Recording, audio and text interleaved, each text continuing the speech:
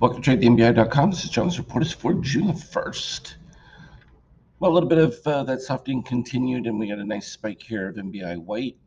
This is going to be enough to really send things much lower. Not likely. Already getting a turn up of NBI magenta with it, and also NBI yellow. So they're continuing to move in the right direction. You still have blue over gray, which is sort of a longer term read on that. From a DSC standpoint, you don't see short activation at this particular stage. It's just sort of neutralized, and this is just that kind of fill back in. And while it wasn't a red candle uh, from before on the Nasdaq, we could see that things were just a little bit more heated with the positive extremes.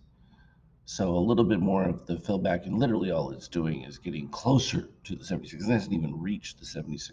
So much to do about nothing in that construct. And when you look at it from a broader economic standpoint, while things aren't super exciting, the economy is chugging along.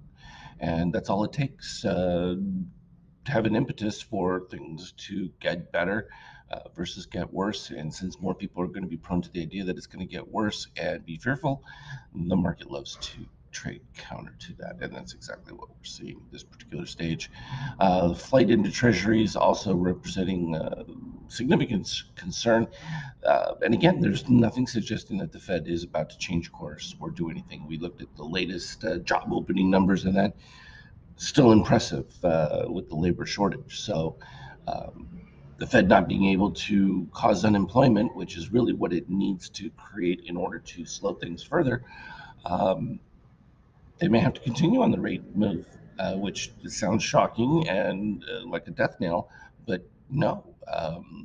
When you have few job openings, so this gets back to what I had been talking about, well, geez, last year, about how things would be more regional and kind of cyclically flow through the economy.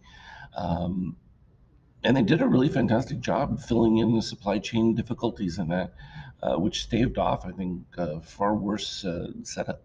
The fact that oil is easing off, the longer this remains at this particular point, um, the more encouraging the signs are. It's not too hot. It's still elevated enough to where it's still sucking free liquidity out, but it's not draining at an excessive rate that it did before when the initial spike took place. So again, this is, it's not too hot, not too cold situation. And I really caution people who are in this, uh, the sky is falling syndrome just because things aren't running at, super hot pace.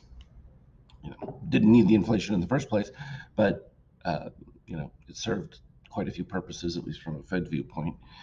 From a Euro standpoint, that's problematic because if the US continues to chug along, it's only going to exacerbate the fact that the EU really is not, and that is clearly problematic. It's still within the comfort range. It's not until they break below that 104 that things start to get a little bit dicey for them, and they'll have to intervene like they did when it went sub $1.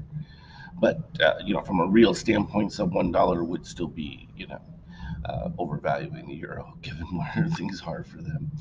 From a gold standpoint, this kind of malaise situation really isn't going to promote anything. But if we start to see a little pickup of any inflationary indications again, um, that's where you'll see the spike in gold. And it's not going to take that for crypto in the broader sense, but it's been moving pretty tandem to gold. It just makes a higher beta move than gold in most cases. And at this particular spot, you've got spike MBI white, so we would expect that 0% to be filled down to 25.9.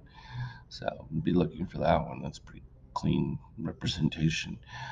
It's a lot softer from an ETH standpoint. And that's just because Bitcoin had been leading things overall in general from that earlier one. So, you're getting into a soft crypto period, choppy market. This is going to be the norm. This is what the norm used to be before things got corrupted with all of that free money. We had marked the positive extreme, so we had this one yesterday where we came down to 41.93. The next one was 41.72, which was filling out the positive extreme from right there. And oh, what a shock. We came right to that, supported off it, and moved right back to the previous one. So, that was the reason I had put that chart up and posted it on our Skype chat and that as well, because it's so obvious where this was going to play out, and they did it perfectly, exactly what you would expect. So, all things being equal, right in line. Everyone hopefully can start with their indicators for the month, and we'll be ready to rock and roll for. I think it'll be an exciting June. We're not going to continue to see more of the malaise. You need a period of it before you then have a breakout where you're able to have convinced one side or the other to capitulate, give up, or at least back off. And I think we're getting close to that point here from a 5K standpoint. The early morning drawdown started and never let up. A brief little pause in it, but then it just continued back down on a regular basis. We cut a little bit of strength towards the end of the day, and that's just short covering, which has kind of been consistent what we've seen for the down moves. Just like the up moves, we get a little bit of pullback, and then here we are in the post market. A lot of bars of nonsense because of time, but from where it closed, slightly elevated, currently up about 4.5, 5. So all things being equal, pretty darn good stuff. As always, though, trade well. Look for me in Skype chat.